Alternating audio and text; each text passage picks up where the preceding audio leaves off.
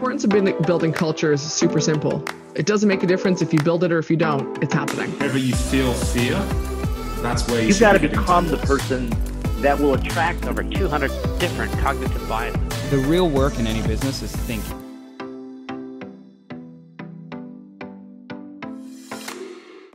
What is up, everybody? Today is going to be a blast. Today we have Celine. And just before we dive in, I want to let you know, if you could just hit that subscribe button, it would mean the world to us. Back to you, Code. Awesome, man. Well, and guys, we are so excited because we have Celine Williams on the show today. Now, for those of you who don't know her, Celine is an executive coach and culture strategist who helps leaders navigate within their own organizations how to improve higher performance. So she's just a wealth of wisdom. We have some amazing questions that we would love to chat with her about. And Celine, how's it going? How's everything going up in Canada? It's going well. I'm really excited to be here. Thanks for having me. I love that there's two co-hosts. This is my jam. I'm really into this. We have fun. We have so much fun here. We like to do this first awesome fun thing, just to kind of a little icebreaker, if you will. Are you ready? I'm as ready as I'm ever going to be. That's the best answer.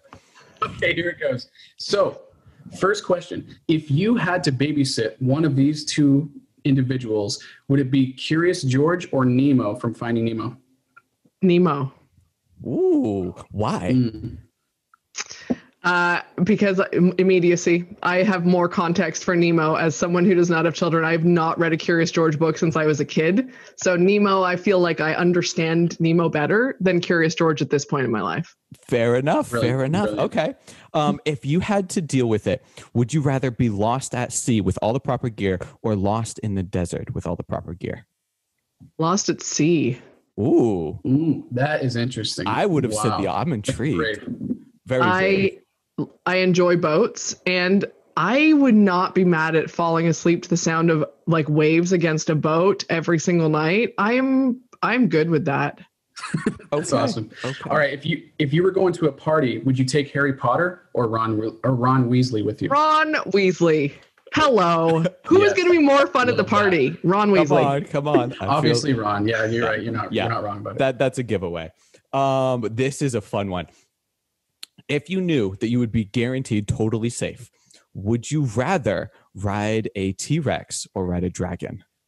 Dragon. Yeah, that's what I'm talking about. The flying dragons. Dragons are my favorite animal. I get that. Yeah. And then the final question, if you had a chance to go back into time, who would you go spend time with back in time? Oh, when you give me such a broad scope of things, who would I go and spend time with? I think I might go spend time with Catherine the Great. Ooh, that's good. Because that's really good. That is a woman who changed some stuff up in Russia in a massive way at a time when it was really impossible for women to do that.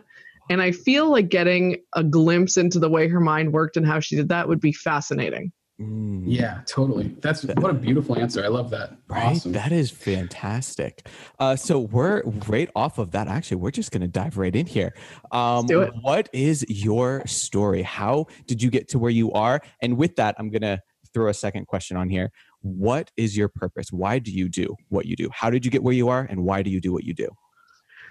So like so many entrepreneurs, my story is a long and winding road. What is that Sheryl Crow song? Every day is a winding road. Sometimes I feel like that is the story of becoming an entrepreneur for a lot of people. Totally. But mine certainly was. I was an entrepreneur I started my first business when I was late teens, early, like 19, 20. So I always say late teens, early 20s, but around there I started my first business. It was a tutoring company. I also worked for a tutoring company, but I specialized in what I did, and I created a specific program. So in my mid-20s, I actually sold that IP to a competing tutoring company because I was moving out of Ontario. I was moving to a different city. So that was my first real taste of running a business. Smartphones, pre any technology support. This was like a lot of me typing and printing off things, and I liked having control of my own schedule. And I was, there's lots of things I didn't do well, but it was fun. But I while I was doing that, I actually got the offer to work in a recently funded kind of startup space for 3 months. It was supposed to be a 3-month contract. And I was like, 23 years old. This is me, recently graduated from, 2 years out of university, whatever it is, and got this offer. And I was like, I mean, I've never worked in an office. That sounds amazing. So I did that for 11 years. Wow. That's a commitment. Dedication. Yeah. Oh my yeah. goodness. I had the world's longest 3-month contract, just so we're all clear. I think I have a world record.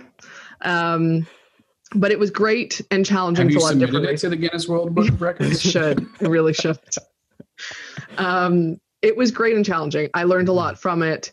I got to travel all around Canada as a result of it. I got to work with some of the absolute most incredible leaders that, despite the culture of the organization I was in, really showed me what being a leader and caring for your people was all about. Come on. And when I wasn't working for them, I was like, this sucks when I'm not working for them. Like, this culture is terrible. And I didn't use the word culture.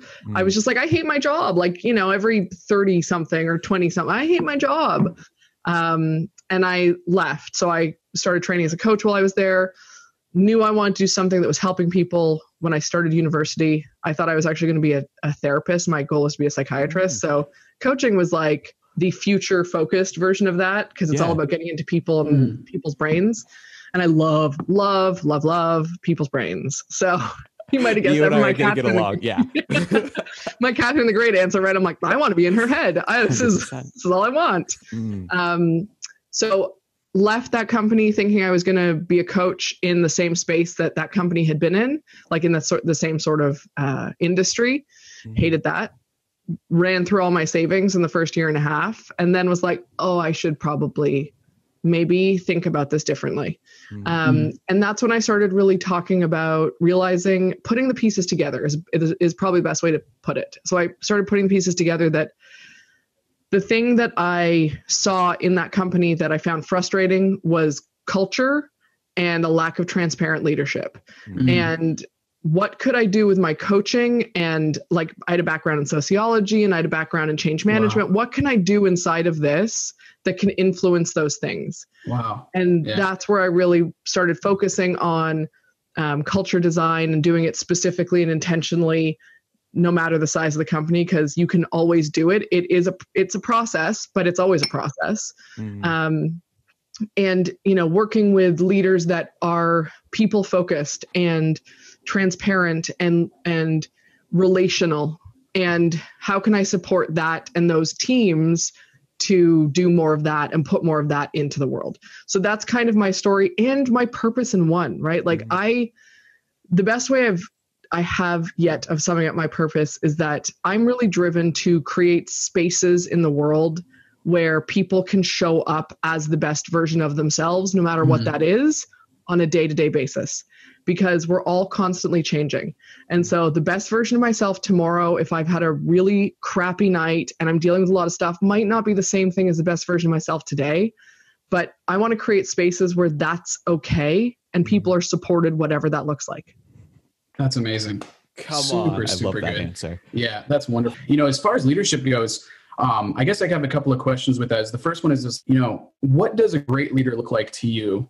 What does that look like? And then what are some of the attributes that you think leaders need to have to develop being a great leader? I think that answers this. There's going to be a lot of overlap. I'm pretty much going to answer that together. So I think a great leader is someone who is first and foremost doing the work. I don't know any great leaders who are not doing the work, who do not approach things with a growth mindset, where they do not think that they're done. Well, that's fine. I'm the CEO. Everything's done. I've learned everything I need to learn. No more development for me. It's not that, right? It really is. Yeah, totally. They're doing the work. There's an extremely deep level of self-awareness and self-insight. So it's not just, hey, I know these things about myself, but it's, hey, I know these things about myself. And here's the things I'm working on. And here's where they're coming from. And here's when and how this shows up. And all of that, all of those aspects of it. I think that's really important. A really great leader is transparent. And it doesn't mean, Brene Brown talks about this with her Dare to Lead stuff. It doesn't mean oversharing. It doesn't mean vulnerability is not, let me tell you all the crap I'm dealing with in this moment. But it is sharing appropriately And transparency is that exact thing. It is vulnerable and sharing appropriately so that the people around you don't feel unstable. They don't feel like you're unpredictable. They don't feel like they can't come to you if something comes up. Because when you are transparent in that way, people can approach you. They feel like they can come and talk to you. And so I think those are really important. I think some of the qualities that go along with that is a really deep commitment to listening, to understand, not listening to react or respond, right? Like not listening because I'm going to argue my point with you, because then I'm only listening for the things that you're saying that are about my point. So I can be like, well, actually, this is the thing. Wow. It's not that, right? Yeah, it is. Yeah. It's not about me. It doesn't make a difference if I get to say a thing. The point of listening is that I'm going to understand you. And look, the great side effect, long term, that helps you influence that person because you get to know them. You get to know what drives them. So guess what? It's a win for you in the long term. But it's so hard in the moment to put our egos aside. So a great leader really does understand the importance of listening, knows that it's not an end game. You're not suddenly a master of listening. You're not. You're going to be working at it constantly because people are different and they're going to challenge you in different ways. And I think that going along with that is truly the best leaders I know can put their ego aside inside of the situations they step into. It's not about what's best for me. It's not about what's best for me. It's about what's best for us. I think a great leader never forgets that.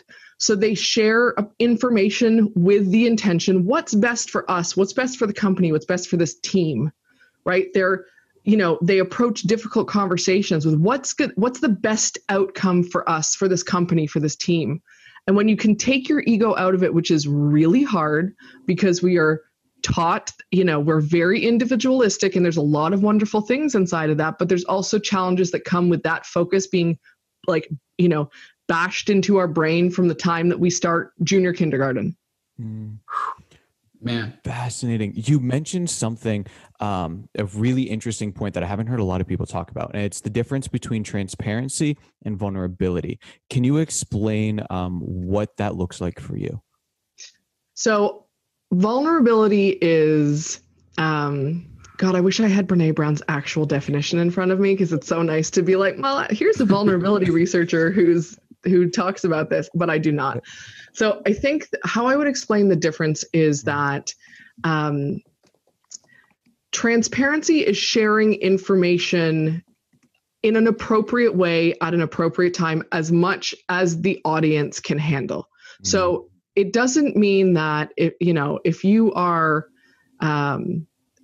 one-on-one with someone versus standing in front of a company of 5,000 people, the message has to be appropriate for them, for whatever the audience is and whoever the audience is.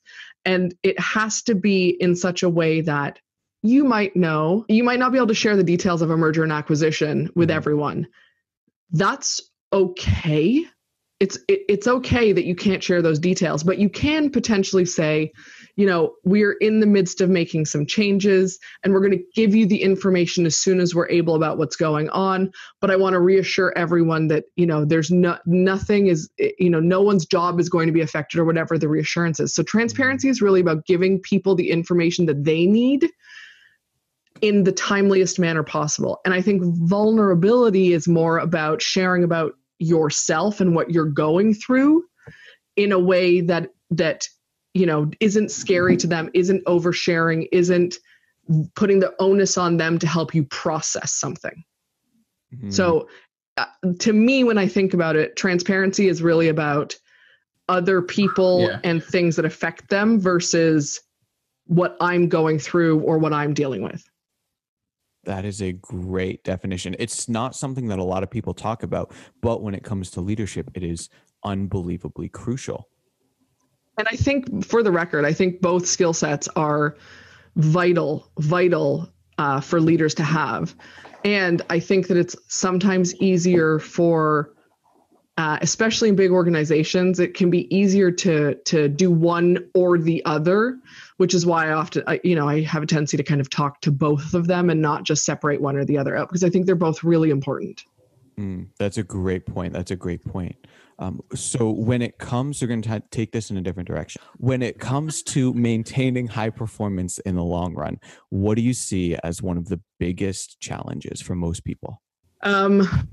Besides burnout these days, because I think that's a real thing right now. I think that, and I say that a little bit flippantly, but it's real, right? Like I think a lot of people in general, but this year especially, are really struggling with burnout and decision fatigue and mental exhaustion, and it's not being addressed in a really timely manner. So I think that is something that we need to be more aware of and have more of a conversation around. But I think some of the challenges around high performance are we often don't actually define what that is for ourselves or for a team or for others. So if we're not defining what high performance really is, if we're not clear what that looks like, or how we measure it, or what we're looking for, then how are we having a real conversation about what a high performing team looks like? And I say this as someone, it's on my website. My website is in the middle of being redone. It's going to be on my website even more because I get there's a marketing aspect to it, and it makes people come and go, ooh, I want a team that performs really highly. I want to be a high performing leader. But I can tell you that I don't do any of that work with anyone before we're clear on what that is, because I think one of the biggest detriments that has happened to leaders and leadership in the leadership development world is putting forward the language around performance coaching and I'm a high performer and blah, blah, blah without defining it. And, no dig on any specific coaches or leaders out there who do that. I get it, but it's meaningless if we don't know what we're looking for.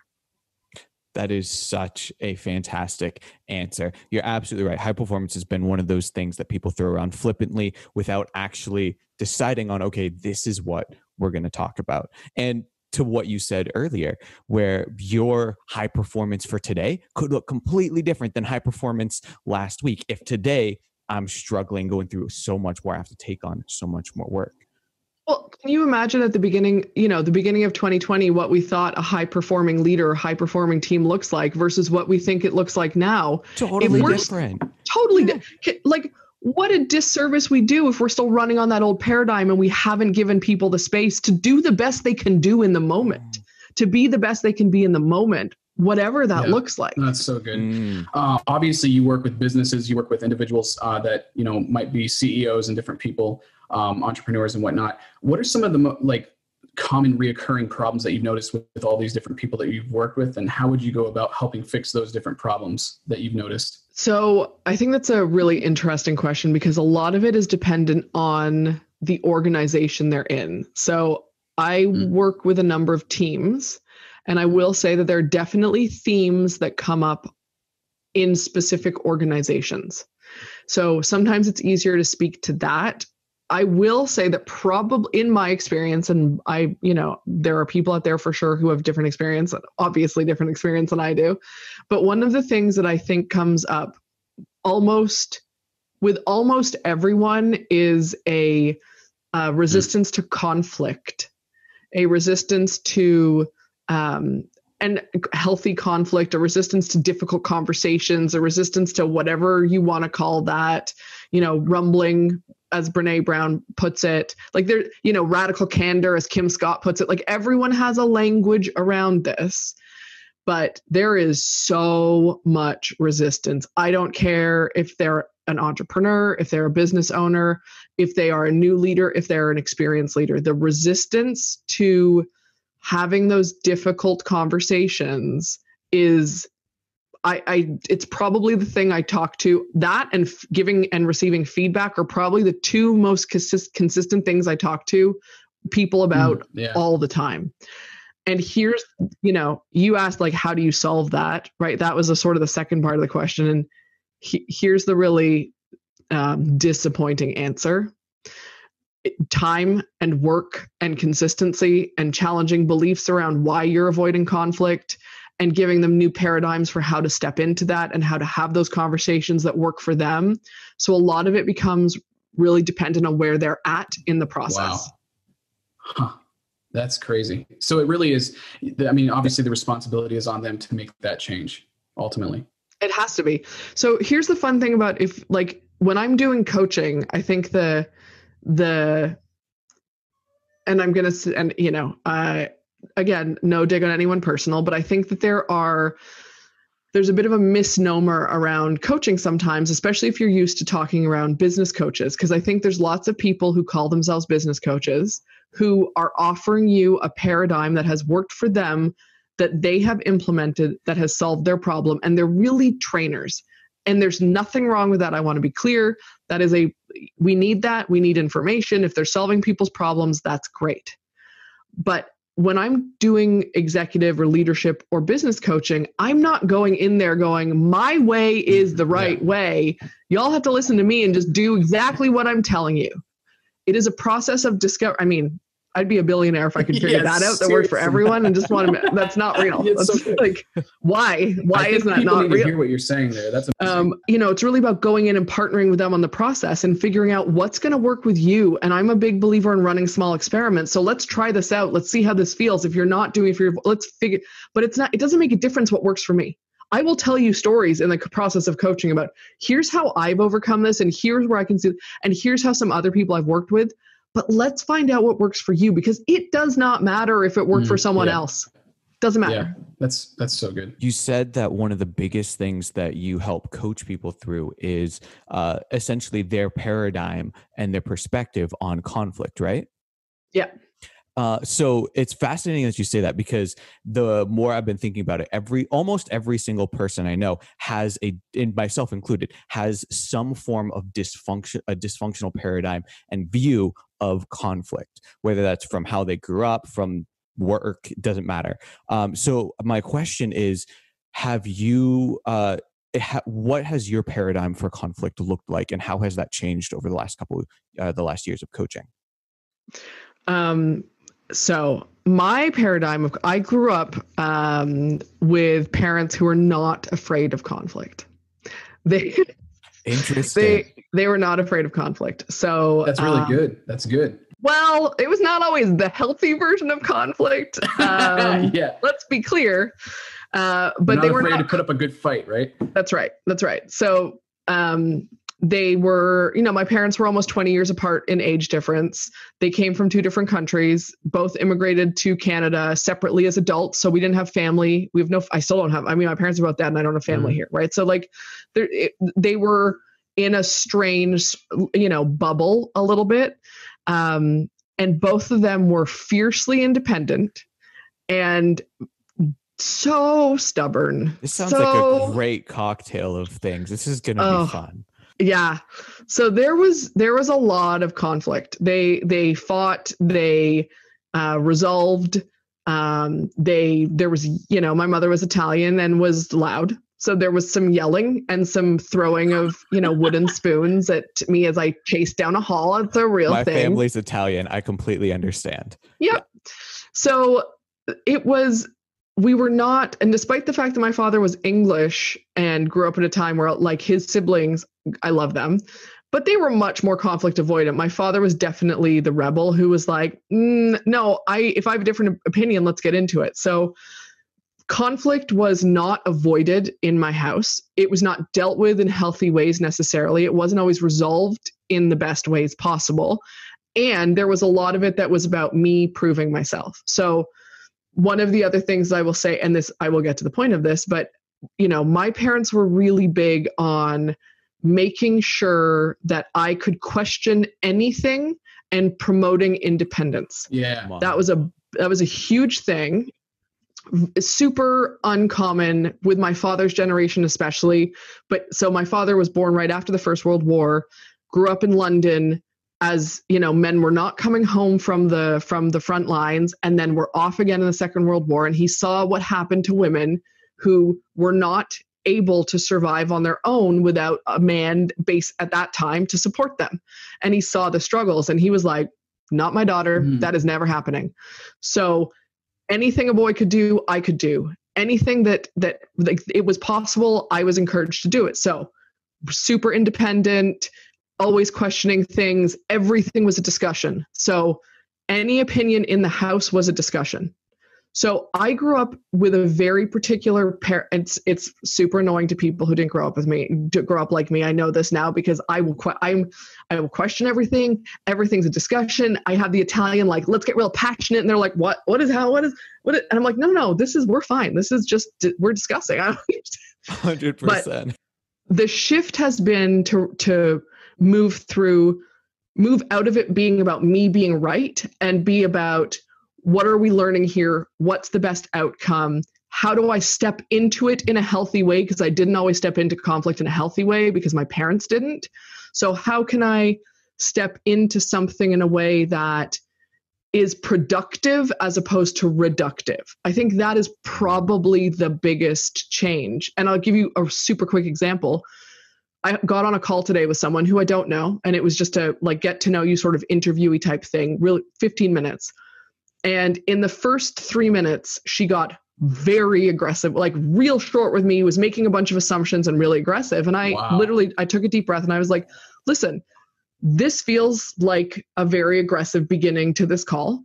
I'm not sure if I'm missing something or something has happened, but I don't know that this is a great place to continue from. And she was like, I'm really sorry. I just got off a really rough call. I shouldn't have taken out on you. Let's start over. Started much more conversationally. And at the end of the call, she was like, I want to apologize for that. And the way you handled it was exactly what I needed. Wow. What a great way to navigate that. Seriously. And people don't do that, by the way. People give up on those conversations so quick, or they fight fire with fire. I've noticed, at least. Right. That's amazing. And it builds resentment. It's so easy to build resentment and miscommunication in those moments because it's scary to say, just open that front door and be like, hey, this seems like a thing I'm seeing. Is this? Wow. That's amazing. Mm-hmm. That's so cool. And I mean, being such emotional creatures, we really are. It's so hard not to respond emotionally in so many different ways. And so, all right, now I have another question for you. Now, this is regarding culture, because obviously you are a genius when it comes to building culture in organizations and groups and different kinds of people you work with. So can you kind of talk that through with us? What's the importance of building culture? What does that look like? How do you go about that? Just kind of give it to us. Well, the importance of building culture is super simple. It doesn't make a difference if you build it or if you don't. It's happening. Love it. So either you get to have a hand in it and design your culture, like create culture by design, or it's going to happen by default.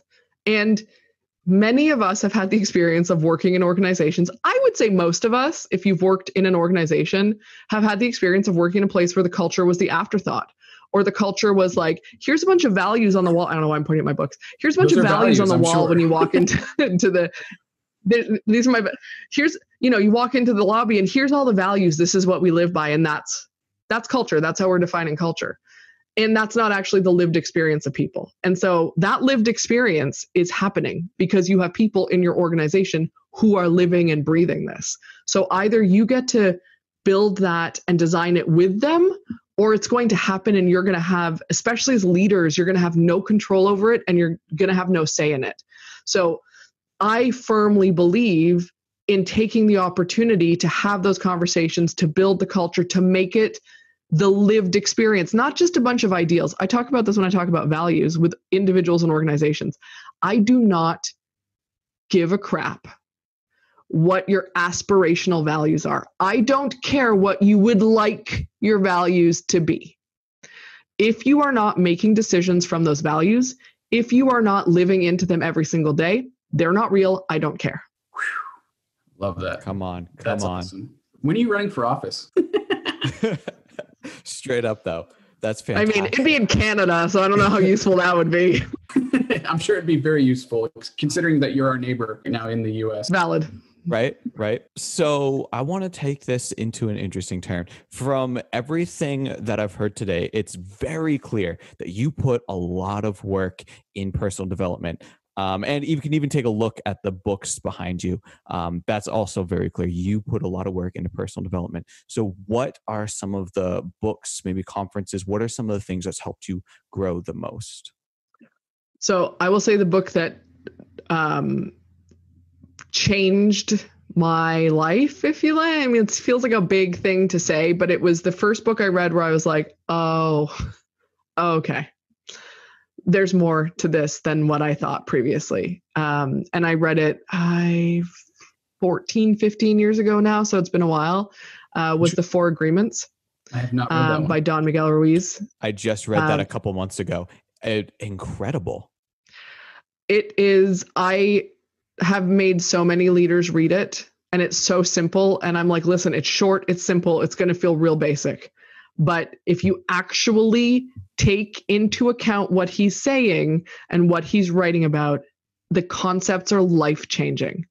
And the problem is we don't often do that. So I talk a lot about, with, one of the things I end up talking about with my leaders and when we're, doing culture work, leadership development, whatever it is not running from assumptions. Mm-hmm. One of his key tenets, this is 15 years in, and I still talk about assumptions nonstop, because we are built, it's human beings, we are built to make assumptions and move forward from crappy data. So one of his things is, don't make assumptions. Yeah. It's so basic. And it is so hard for people to do. So, I would say that's one of the books that completely changed my lens on things, with it's just 4 things, 4 key things, 4 takeaways, super easy. I would say, listen, I love Brené Brown. I think that she's brilliant. And I think that the key book, in my opinion, and I think she says this at one point, to read is Dare to Lead, because it's like all of her research put together in sort of the most applicable way. And so I think that's a really powerful book. There's a Canadian writer, his book's only a few years old. I'm going to get it wrong. Oh no, I'm going to get it right. I got it. Came to my head. It's called The Coaching Habit, and it's Michael Bungay Steiner, I believe is his name. And he breaks down the concept of coaching and coaching conversations in a super, super simplistic way that any leader can use the structure of a coaching conversation effectively. And that's a game changer for leaders, in my opinion. I'm adding that book to my Audible tonight. Thank you. It's good. Yeah, no, he has a new one as well. I haven't read it yet. I've bought it. I just haven't read it yet. Which I imagine is also going to be, I think it's the something trap. I don't remember, but no, I was going to say the thirst trap. It's not the thirst trap. It's a different type of trap. But his stuff is great. And then in terms of conferences, a lot of the conferences that I've been to that have had a big impact on me were really more about the connections I made at the event, because it was really like an event for entrepreneurs or an event for visionaries, quote unquote, things like that. And it was less the content and more the quality of the connections and people. And so I would challenge that any event that you go to, any conference you go to, you can find those people. And that should be, if you go in saying, I'm going to find some of my people, that's literally my intention. It's my friend. I have people that I work with who see me at lots of these things who are like, you're so hilarious, because you will be like, I'm going to be friends with that person, and I'm going to be friends with that person, and I'm going to be friends with that person, and I will walk out being friends with those people. And because that to me is like, that's success. If I don't learn anything new from the conference, that's fine, because there's growth in those relationships, and that's the most important thing to me. Also, for the record, Liz Gilbert and forgot it. And there's another guy. Those are my next people, and that at some point I will be friends with them. I'm just gonna Adam Grant, Liz Gilbert, Adam Grant. At some point, I will be friends with them. 100%. If y'all are listening, you saw the proclamation. You heard it here first. So okay, that's right. What about your book? I've been searching all over the internet for your book, and I cannot find it. Where is your book? I need to know this question. It is not written yet. I have 2 outlines. This is true fact. I have 2 outlines of books written. Yeah. And I have not actually sat down to write the content out fully yet, which is, shameful. And also, thank you for thinking that you would like to read anything I wrote. I really appreciate that. 100%. I would as well. Yeah, I'm not saying that. I'm being serious. I was actually looking online for your book, because after watching all of these different podcasts, I was like, holy crap, this woman is amazing. I'm like, she obviously has a book. And I was like looking everywhere. I went on Facebook, everything. And I'm just like, She doesn't have a book. I don't have my a goodness. book. So do me a favor. I don't. Please take some time out of 2021 Yes. and write your freaking book. Okay. I will. And then I'll come back to promote it on your podcast. How's that sound? 100%. You're always welcome here. 100%. 1000%. We'll have you back. All right. 100%. So we'll hop into another question. So you got time for a few more questions? Yeah, I've got, other than you might hear a yelling cat at some point, I got That's nothing. Awesome. All right. So obviously you're really incredible at putting yourself in other people's shoes, which I think is a very, very difficult skill for people to acquire. Can you kind of just share about the importance of that and maybe how to maybe practice learning how to do that better? So, I mean, I don't know that I can overemphasize the importance of being able to put yourself in other people's shoes, with a caveat. Putting yourself in someone else's shoes is not, if someone else is, if I'm talking to someone and they are really depressed and really struggling and just can't get themselves out of bed or whatever the case may be, me putting myself in their shoes so I'm feeling that way is not empowering for me or for them. But me being able to empathize with that and understand them and not try to solve that is really the important thing. And I think that, I had the benefit of growing up in a house and in a situation where I could question everything and, seeking to understand the other person and the other situation. Because also the default in my house was, if I didn't understand enough and I was trying to argue my point without understanding, my father especially was like, we're done. Yeah. You're not listening. So I was put in that position really, very consistently. But I think we too often jump into those assumptions of, I know how you're feeling because I was sad once. I know how you're feeling because, my parent died. That was a big thing when my mom died a couple of years ago, and the number of people who thought they were being empathetic or understanding because they were telling me their story, that's a big miss. That's not putting yourself in someone else's shoes, but it's a real thing that I've experienced on that side of, right? Where it's like, you just saying, I'm really sorry for your loss. Can I send you some food? Can I, is there anything you want to talk about? How are you handling it? Just asking them questions, whether it's if you don't know them well, can I help in some way? Can I send you something? If you know them well, like, how are you handling things? Is there anything that you need? What's today been like? What are you finding? Whatever the case may be, but it's really asking them and working to understand them. That's the best way we can put ourselves in someone else's shoes, is not assuming that their experience is our experience. Yeah. And that is really hard for people to do. Yeah. Thank you for sharing that, by the way. That's something I think I even needed to hear for myself. That was really, really good. I appreciate that. Absolutely.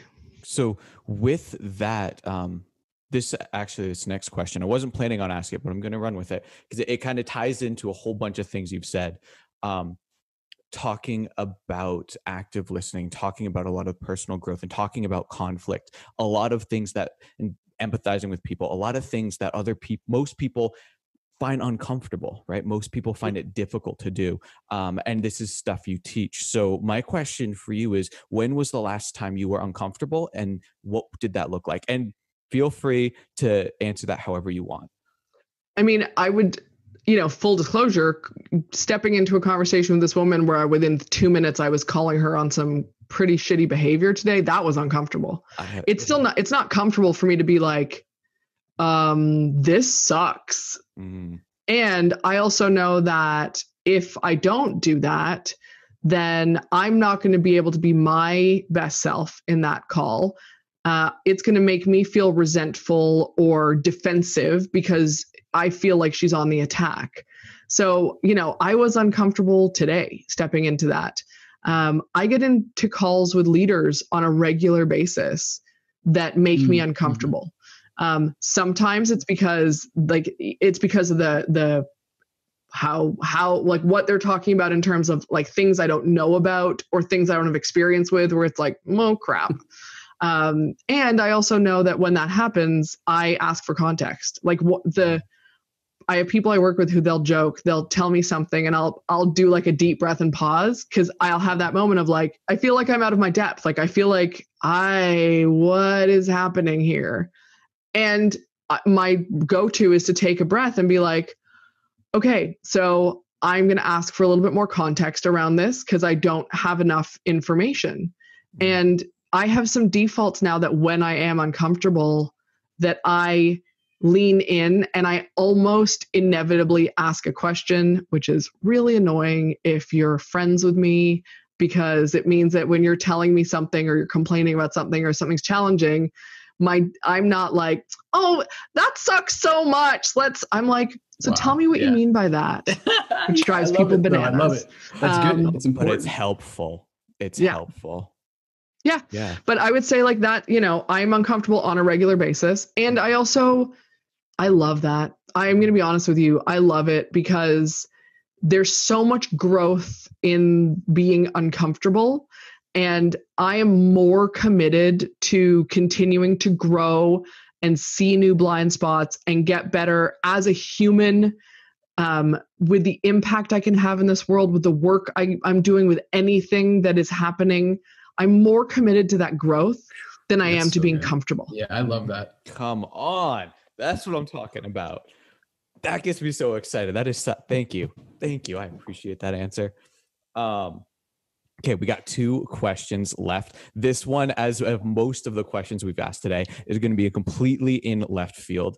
But we always like to end our interviews with these last 2 questions. So this one, imagine that you are in your last days, right? You're on your deathbed. You have your friends, your close family. They come by, right? What is the one piece of advice you're going to leave them with? Please take your time. Oh, I'm going to. I think the one piece of advice that I would leave them with is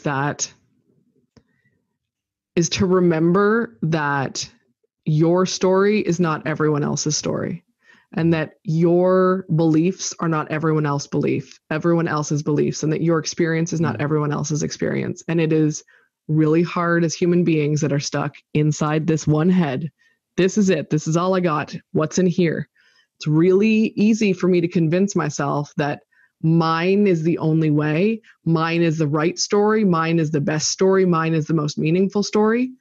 And that is just not real. And I would love for more people to understand that all that does is create divide and conflict, not the healthy kind.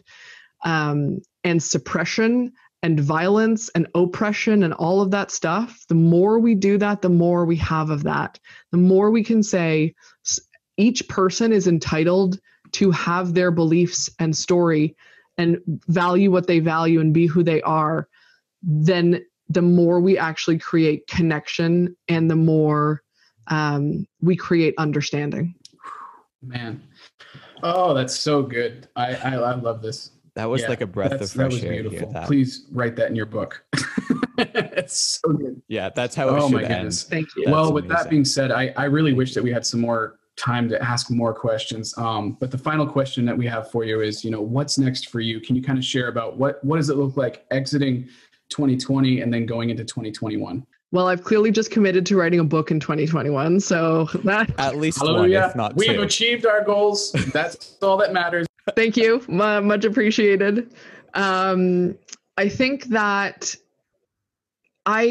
besides writing a book, there's a few programs I want to create that reach more people. So it's not just reliant on me or my team doing one-on-ones. That's more accessible price point wise. It's more accessible, less of my time or their time. That's definitely a piece of it. I hope I can travel somewhere in 2021. That would be really nice. My family, I would like to see my family. Cool. They're all in Europe. So, and they're like in Italy, which is not great right now. Yeah. So I'd like to travel and see my family. That would be nice. And I really would just like to do more of the things like these kinds of conversations, doing this kind of stuff that's just fun and creative and lets me lean on all of those books that I've read, in a way that's not me trying to remember the details of them, because that's not real for my brain. But like this is creative and fun, and I enjoy this sort of thing. So hopefully more of this in That's 2021. awesome. And hey, if anyone would like to introduce me to Liz Gilbert or Adam Grant, I would like some new friends. I'm into that also. That's awesome. That's 2021, that's when that's going to happen. Well, guys, we just we're so excited that you're viewing in on this awesome show with Celine and Miss Williams. We just want to say thank you again so much for coming on, and just want to also remind all of our viewers that we're going to put all of your links in the description below. Thank you so much for coming on and being with us tonight. This has been absolutely an honor. Thank you for having me. It was great. It was really nice chatting with you guys.